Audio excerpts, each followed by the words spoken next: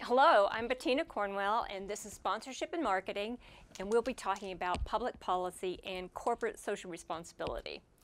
So let's start with the idea of corporate social responsibility in sponsorship. So sponsorship is a brand going into a contract with a sport, art, entertainment charity in order to communicate about themselves, typically in a marketing sense, but also in this instance in a corporate social responsibility sense. So we turn to Elkington and the original idea about triple bottom line being about people, profit, planet. So if we're using corporate sponsorship to achieve CSR kinds of objectives, then what is it that's happening? And we'd have to say that we need something about goodwill here. So, and this relies on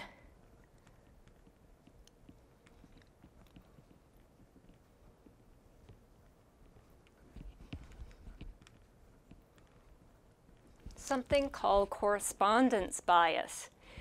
So perceptions of goodwill in all kinds, or perceptions generally, rely on this idea of correspondence bias. So if you behave in a charitable way as a company, you must be charitable.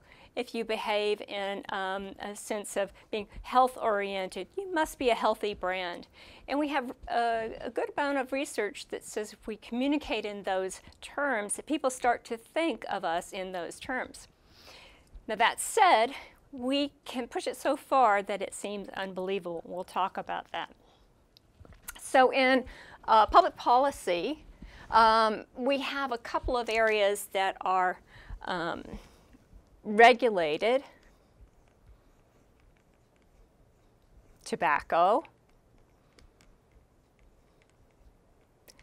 alcohol, and gaming.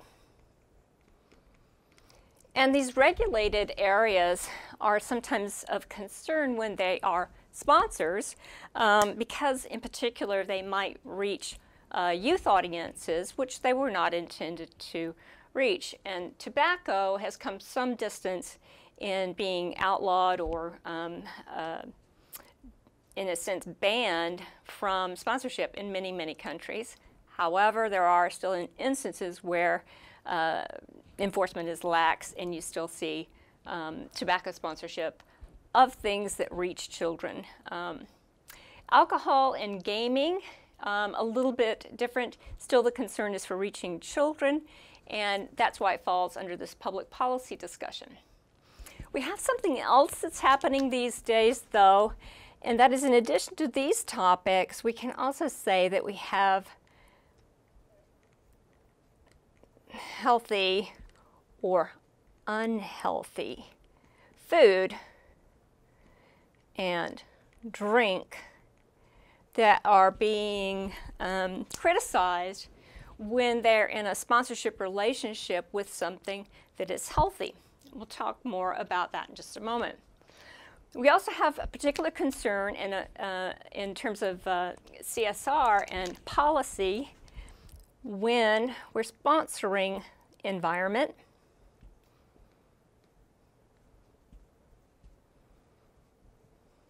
health,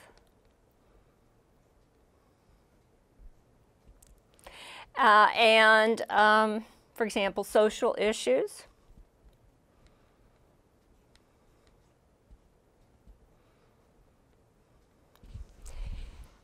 So the sorts of things that relate to the people and planet part, but if they're taken too far, there's the question of if they're really only oriented to the profit part.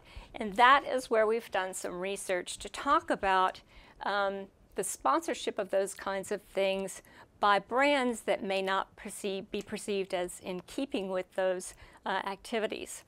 And then we get those terms like greenwashing, pinkwashing, redwashing, woke washing, where the authenticity is questioned.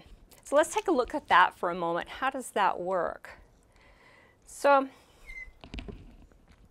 let's consider a continuum going from unhealthy to healthy.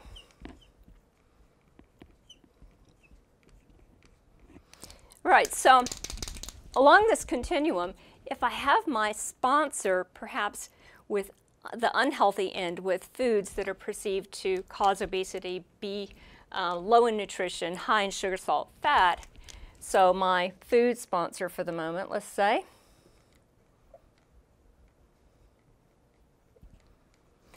and at this other end I have some healthy activity, perhaps in sport. And this correspondence bias that naturally happens and works quite well gets disrupted. And that is usually with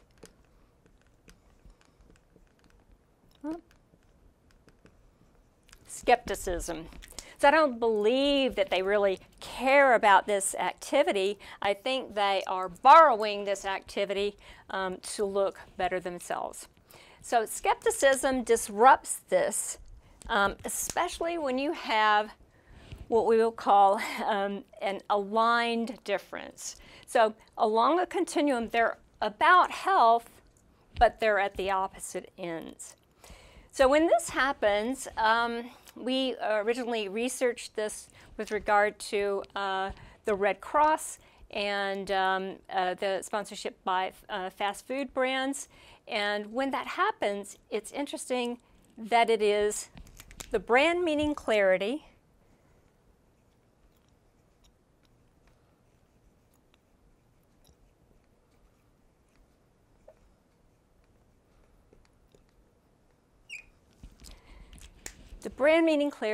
of the healthy activity that is destroyed. Now, the brand is what the brand is. They continue to be who they are. It is the decision of the charity or sport nonprofit in accepting this money that draws them into question, and their brand meaning clarity is then damaged. So an example would be all of the backlash that McDonald's received for sponsoring the Olympics. They eventually left that relationship, probably because the negative press outweighed the positive. The question is, how skeptical are people and how disruptive is that? And then are we indeed destroying the brand meaning clarity of that sponsored entity? This has been Public Policy and CSR in Sponsorship and Marketing. Thank you.